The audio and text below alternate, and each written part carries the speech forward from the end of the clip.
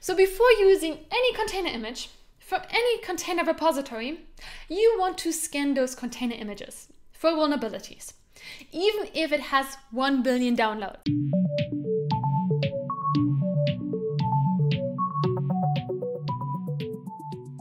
Hello there and welcome back to my channel. For those who are new here, my name is IaC, and these videos are centered around a challenge called 100 Days of Kubernetes. The challenge where we aim to learn something new related to Kubernetes and the cloud-native ecosystem across 100 days.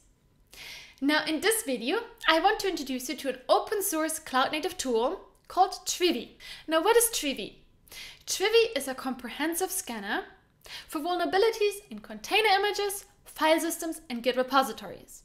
You can scan container images for vulnerabilities, but also infrastructure as code for vulnerabilities and misconfigurations. So where does Trivy fit into our application lifecycle, our application development? So let's assume we have 4 stages. The first one is prevent, then protect, detect, and respond. So prevent, before we use any resources, we want to prevent introducing unnecessary vulnerabilities into our existing resource, into our existing code and similar. So we can scan, for example, the container images that we're using, or the infrastructure that we are gonna work with, or the Git repositories that we're gonna build our application or that our application depends on, and similar.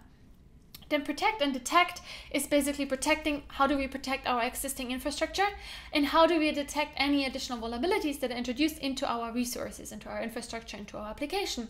And then if vulnerabilities are detected, how do we respond to them?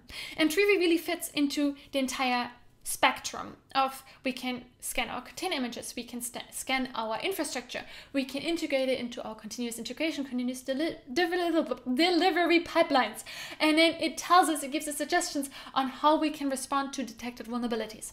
Now if you go to aquasecurity/Trivy, you can find the Trivy repository with an overview of what Trivy is.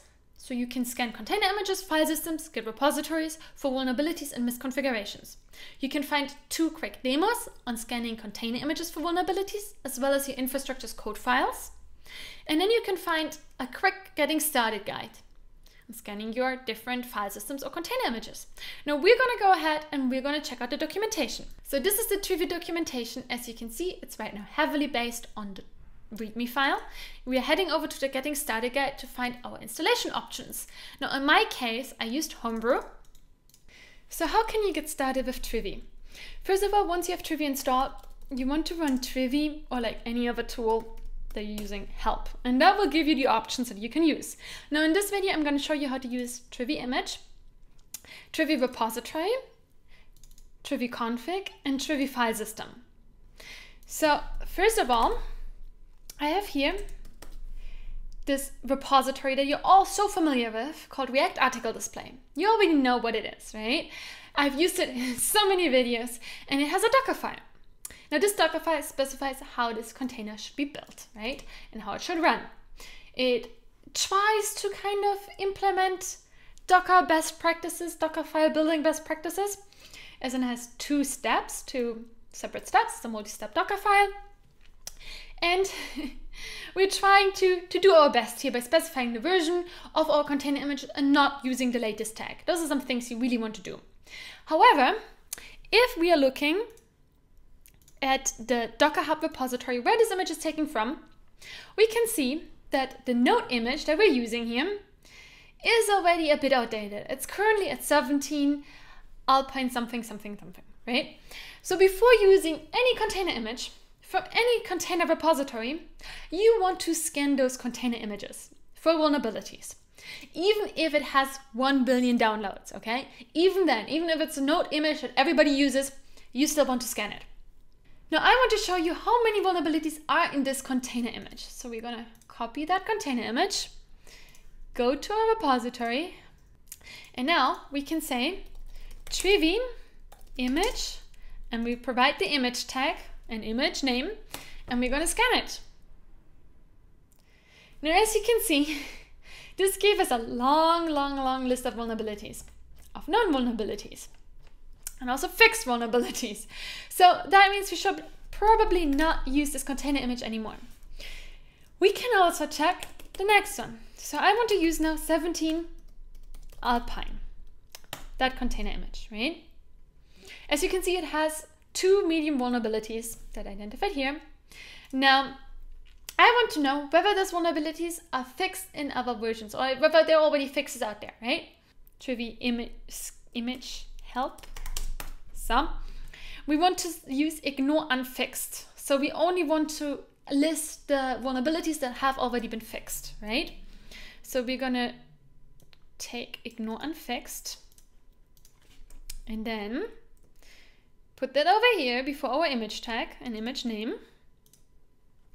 And now we can see all of the vulnerabilities that already have a fix out there, but it hasn't been implemented yet. And now I've checked all of the other container images, like the newer ones, a little bit newer ones, on the node repository, and they all have the same vulnerabilities in it. So I don't really have much of an option but to keep using this if I want to keep using the node image from the node repository, right? So I'm going to keep using that. But basically, we now know that this image, the 17 something, has far less vulnerabilities than the other one, than the 14 something. So we're going to change this to 17 Alpine. And this is basically something you can do to incrementally improve your infrastructure resources, such as your Dockerfile. Now, before you use any Git repository, you want to scan also the Git repository for vulnerabilities. That's what we're going to do now. So you can just do it with Trivy and then Repo, like repository, scan, and you just paste the link to the repository and it tells you the vulnerabilities in that repository. Now, as you can see, there's a lot of vulnerabilities as well in that repository that I have to update. So we can see 4 low, 25 medium, and 23 high ones. Now, I've updated in the fixed branch and I'm going to push that, but ultimately you want to do that on a regular basis. Also, before you use other people's resources, it's very important to do that. Now, in this repository, you can see that we have a manifests folder.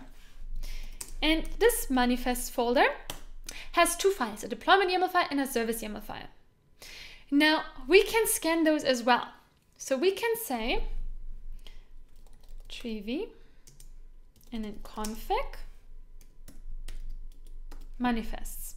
And this will ultimately scan all of the manifests resources within that directory.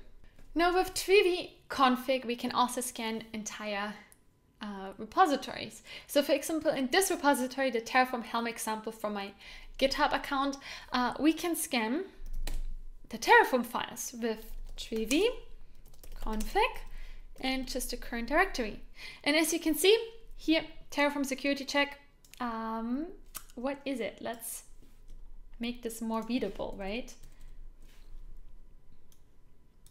So variables, variable CV token includes a potentially sensitive default value. So it's telling me not only vulnerabilities, but also misconfigurations. For example, I should be careful providing something like a token into a repository. So as you can see, using a scanning tool such as Trivy doesn't only allow you to scan other people's resources for vulnerabilities, but also scan your own resources for vulnerabilities and improve those resources, right? Now, the last example I want to show you in this video is using Trivy file system to scan your file system. So for example, and those are language specific. So for example, I'm here in the observe Argo rollout repository. And as you can see, there are lots and lots of different files and repositories and so on. Now we have here a repository called app. So within app, we have a bunch of different resources and lots of them are Go related. So this app is written in Go. We want to scan it for vulnerabilities that we could fix within our Go application, right? So we're going to go ahead and run Trivy file system, and then we're going to scan the app, or in this case, the current directory, since we're already in app. And as you can see, these are the vulnerabilities. 3 are high, 1 medium vulnerability, and 5 unknown that are found within that Go application. Now, as you can see, when you run Trivy help, There are lots and lots of different options that you can use. Also within each of those commands, there are further options how you can customize those commands.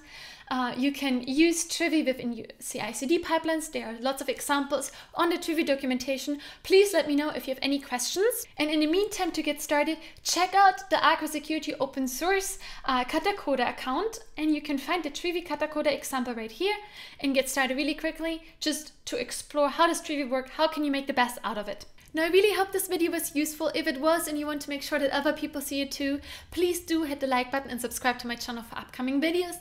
You can get started with Trivy, by the way, in seconds, either through the Katacoda example or just installing Trivy locally on your machine and getting started and trying out scanning of your container images, of your file systems, of your Git repositories. I hope to see you in one of my upcoming videos. Have a lovely day. Bye bye.